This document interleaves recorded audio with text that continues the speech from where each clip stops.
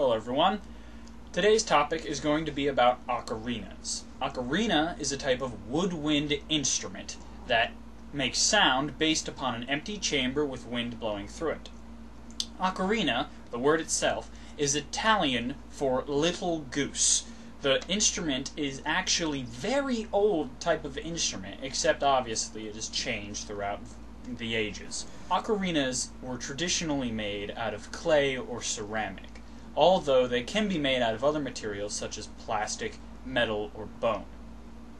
There are three main types of ocarinas. They are the transverse, the pendant, and the inline. There's also another uncommon type of ocarina known as the multi-chambered ocarina, which is designed in a way that you can switch between which chambers in the ocarina are being played based upon which scale of notes you'd want to hit. The first one I'm going to discuss is the transverse ocarina, which is also known as a sweet potato ocarina because of what it looks like. Now, I have an ocarina myself, and this specific one is a transverse ocarina. This ocarina was the first ocarina I've ever owned. You can see it's a little chipped here. And it was made in West Berlin, so I'm going to assume that this ocarina was produced before the Berlin Wall fell. Otherwise, they wouldn't have specified which Berlin it came from. This ocarina is in the key of C and is a transverse ocarina. As you can see, it's played horizontally and blown to the mouthpiece, and the hands are held like so.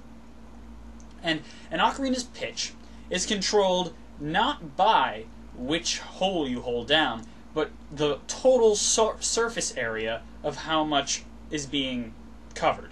So, if I can say I'll uncover hole number 2 on the ocarina, and it plays this note. I'll cover hole number 2, and then uncover hole number 4. Different holes are being uncovered, but the sound is nearly the same because the general surface area is the same. That's how ocarinas work. Now, this is a transverse. The next type of ocarina is a pendant ocarina, and the reason why they call it the pendant ocarina is because it's small enough and light enough to be carried around your neck. Now, there are two types of pendant ocarinas: the English pendant and then the Peruvian pendant.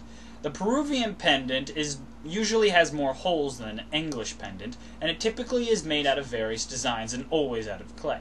Today I'm going to show you the English pendant, which just happens to be the type of pendant that I own.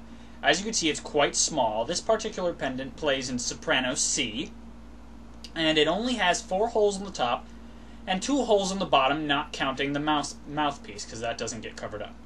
Now, the beauty of the English pendant is that with only 6 holes, it can play an entire octave plus 1 note, so that's 13 notes. This particular pendant is very high pitch, and I like it a lot because no matter where I go on the scale, it sounds quite clear. So here's the deepest note it can play, and the highest note it can play. It's very squealy on the highest note, but if you just go a few notes down, it sounds perfectly fine. I only have 2 types of ocarinas to show today, but I'm going to continue talking about the next 2 types, which are the inline and the multi-chambered. I've already covered the multi-chambered, and I'll provide a link in the description where you can purchase or look at some of these ocarinas yourself.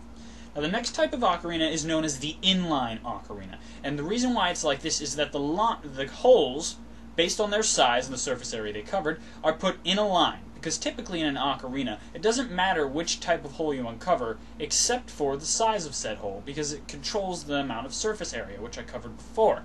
So, the inline is designed specifically so that the entire scale of notes is set in order. It's very easy to play, and is probably the easiest of all of the ocarinas to play, and it's the quickest to pick up. Those are all the different types of ocarinas that I have to show you.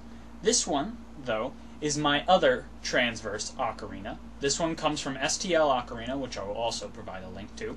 And this one was supposed to be a Hobbit-designed ocarina because they're making themed ones based off of Lord of the Rings because of the new movie The Hobbit. This one has 12 holes, which is different from the other transverse that I showed you, which is a 10-hole ocarina. And it can play, well, the 10-hole can play 14 notes, which is 1 more than this pendant.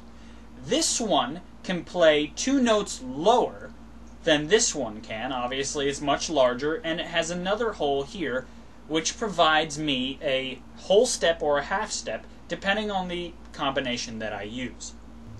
Ocarinas in contemporary years have been made very popular because of a game from 1994 known as The Legend of Zelda: Ocarina of Time. This is the cover art right here. It was for Nintendo 64, and in the game, the ocarina played a very important aspect as being the machine that allowed the hero to travel through time and manipulate things such as weather or even people. Ocarinas are incredibly easy to pick up and start playing. It's just incredibly hard to master. Right now, I'm going to demonstrate a song that my sister wrote for me, and she calls it Owl.